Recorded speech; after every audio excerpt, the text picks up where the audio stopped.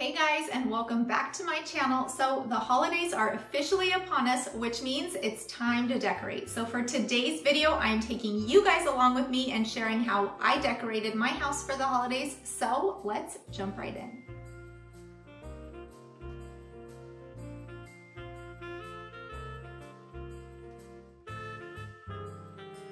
Just want to thank you guys so much for being here with us today. Don't forget to hit that red subscribe button, give us a big thumbs up on this video, and don't forget to say hi in the comments or let us know how you're decorating for the holidays. And with that, let's get to decorating. Okay, so I wanted to show you guys a before. I had taken all the fall decor down and literally left just a blank slate. I wanted pretty much nothing, and our living room does look very, very light and bright, so it's kind of a blank canvas, which is what I really like to start with. This is what we transformed it into. I think it looks so beautiful, and it's very minimal, which is my style. I don't like a lot of stuff, but I like it to feel very elegant and holiday-like. So I start by taking an inventory of everything that I have, which really isn't very much because I like to keep things very minimal. But for what I do have, little helper there, but for what I do have, I always like to start with the tree, and we have to rearrange our furniture a little bit. Usually we have like the little love seat right there. But I really like the Christmas tree in the window. It just looks so pretty at night, and I love like driving home and seeing the Christmas tree lit up and stuff in the window. So we have put it there. This is our second year in this house, and it looked so pretty last year, so we're doing it again this year there. And I didn't put that tree together correctly the first time, so the second time was the charm. And just to let you guys know, I will be linking everything that I can down below for you guys as much as I can. If I can't find it, that's usually why I won't, but I will link as much as I can in the description box. So this Christmas tree, this is our third year with this tree, and it has been so good. It is good quality. It's easy to set up. The lights are really pretty. They have a bunch of different options with white, warm white, and the twinkling and the color. There's a lot of different options, and it always does really well for us. I like to start off with just kind of a white base on the Christmas tree. The last 2 years, I think I've done a very similar tree. These are just a set from Target that I picked up a couple years ago, and I will link those if I can. But yes, very simple. They're kind of a pearly white, and then I like to add in a little bit of rustic in there. I like more of a modern rustic feel. And then I found these bells, if you remember from my recent shop with me. These bells were so cute. I could not pass them up. So I got 3 strands of those, which I probably could have used one more, but and then these black, they're kind of a darker gray / black. These are from Target. I also shared these on my recent shop with me. They do have some little wording on the back. However, I just flipped them over this year because I just wanted them very muted and not a lot going on. So I also found this material at Hobby Lobby, and this is suede. So they have like remnant pieces of suede, and this came in a pack of 3 with like 3 different colors. So I just cut it into strips, and then I wanted to use it kind of like a ribbon and kind of run it through the tree like a ribbon would be. However, this suede is so pretty. It just feels so like luxurious and elegant, and it's so soft. So this was one of my favorite elements in that tree because it just really added like a lot of movement and texture, and I just thought it was a really, really pretty natural element. I definitely recommend browsing the fabric section at your local craft store. There is so many different options and so many things that you can pull into your tree other than just ribbon. It's really it's endless. There's so many different things that you could do. So every year I try and pick somewhat of a theme or stay in the ballpark of a theme. I wanted to try a lot of green this year. I really love that deep like forest green that you've been seeing a lot lately. I always love black. I tend to gravitate towards black at Christmas time. This is the tree color that we used, and we've used this for 2 years now. It's from the Hearth and Hand Magnolia, and I will link that below as well. But yes, I tried to do a lot of black and white and then incorporate a lot of that deep green color, which I think is so, so pretty. And with that deep forest green, I thought it would just be really fun to incorporate a lot of those natural elements that you would see in a forest. So like pine cones and that very woodsy forest type feel. So if you guys did see our last tree branch DIY, that kind of set the tone for that forest type feeling that I wanted in this living room. In a very inexpensive way, I like to bring new things into my home is by using pillow covers instead of getting all new pillows. These pillow covers are all from Amazon, the buffalo check, the velvet, and even this black and white one that had a little bit of raspberry smoothie on it, thanks to my little 2-year-old. I found all of these on Amazon. This was another one of my finds from my recent shop with me, this throw from Target, this deep green color. Oh my gosh, it is so gorgeous. So I had to take that home with me, and it's so cozy too. The kids love it and everybody's fighting over it already. It's a really warm blanket, but it adds that perfect green touch to our decor. So under our entry table, I am using this cognac brown pillow. This was actually from our fall video, and I just loved the brown. It really warmed up all of that black. So I think that is a little troll under the table too. These gingham or buffalo check pillow covers are a favorite of mine. I actually ordered another pack this year because I just love that rustic feel, but I love the black and the gray. I feel like it's a modern take on a rustic favorite. So I actually DIY'd this little centerpiece, and if you guys want to see that, stick around, make sure you're subscribed because I'm going to show you how I did this. I actually made this out of like an old garland that I had laying around, but it turned out so cute. This was one of the pots that I found on my shop with me, and I love this pot because I can use it year round. So once the holidays are over, I can put something else in it and it blends in so nicely.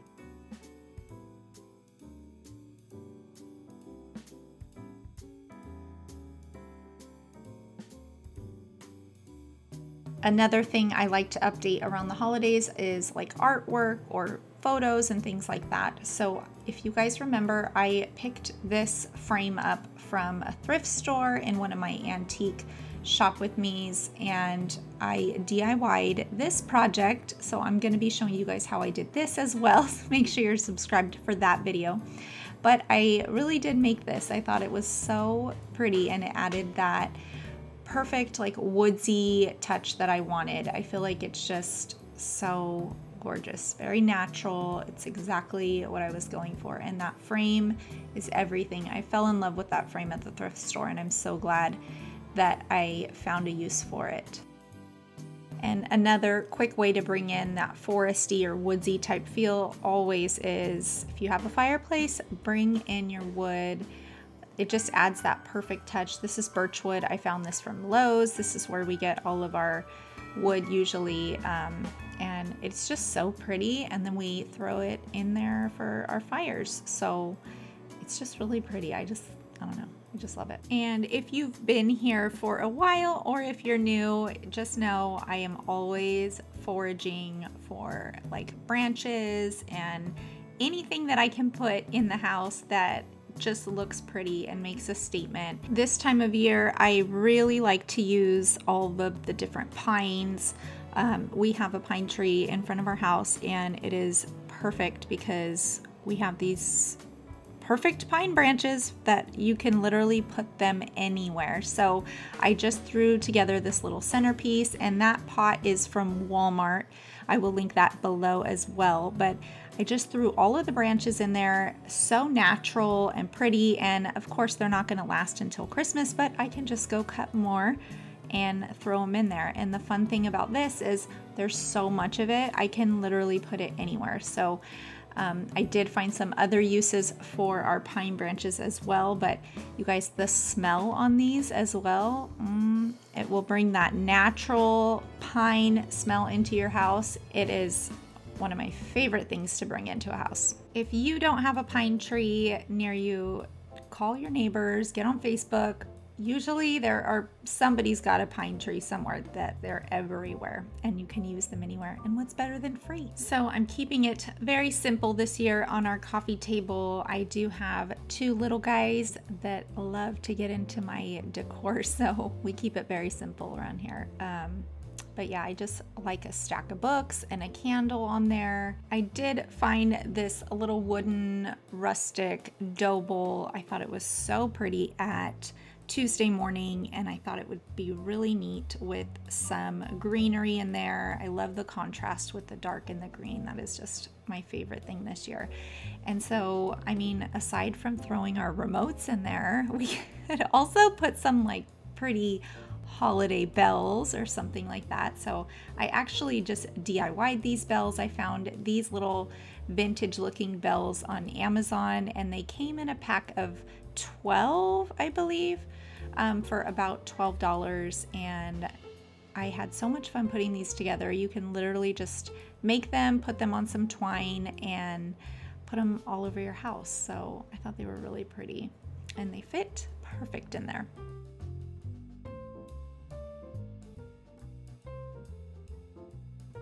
Another thing that I can't live without around the holidays, or really any time of year, are my candles. I am obsessed with any type of candle.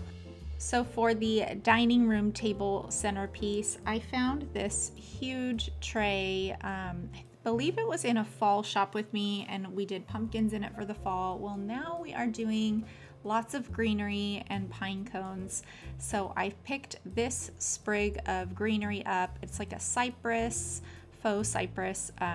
It's very, very good quality though, which is what I love. It doesn't look too fake, but it just looks pretty natural, and it has like the wire, so it bends really well.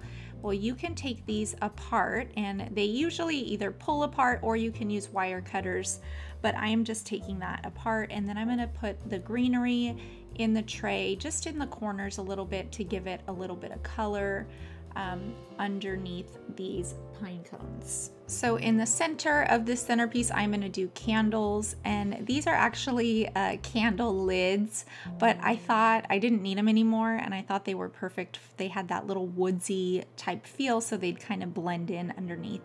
But I found these candles, and these are flameless candles, so they are not real. However, they are wax on the outside, so they feel real and they look really pretty. They have that little flame that kind of moves around and gives that flame illusion, but these are really good quality, you guys. I found these on Amazon, and they were about $12 for 3, and then they have a set of like 6 and 9. So I'm going to set these on those little candle lids and give them some height. Now, I picked up a bag of pine cones from Hobby Lobby.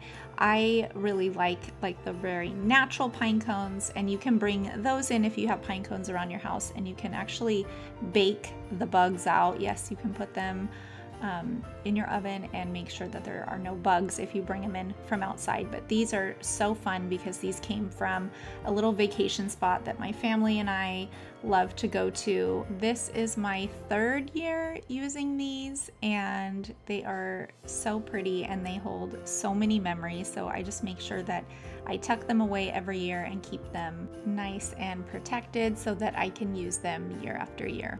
So I am just layering in all of those different pine cones, and I didn't want it too high. I just kind of wanted to cover that tray a little bit.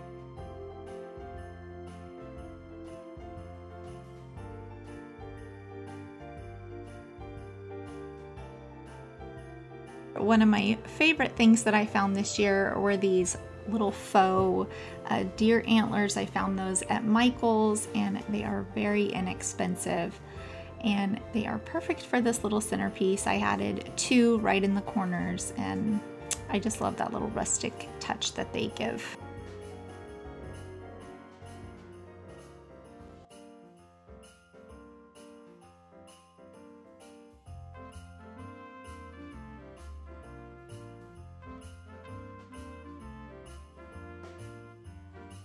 And another fun way to bring in that pine greenery that I found on our pine tree, I just added some underneath this tray.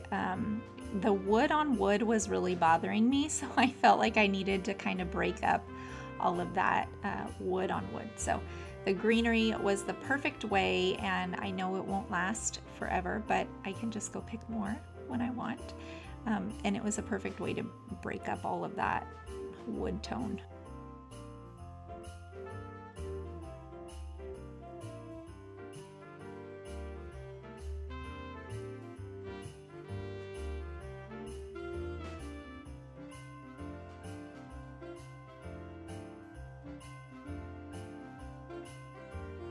I don't do a ton of decorating all throughout the house for the holidays, but I did find these little holiday towels at Hobby Lobby, and they were half off, and they have the pretty little houndstooth pattern, and I thought they were really fun to kind of tie in all of that greenery and bring it into the kitchen a little bit. So I had to pick those up, and yeah, just a simple way to bring that green into the kitchen.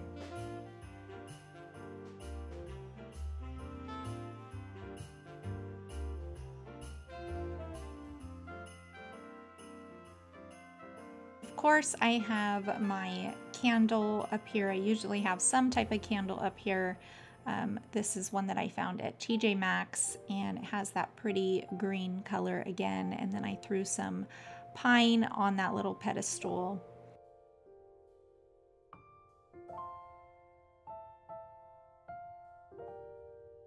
I love sharing ideas with you guys and giving you kind of a fresh take and a budget-friendly way to bring the holidays into your home. So I hope you guys found some inspiration from this video.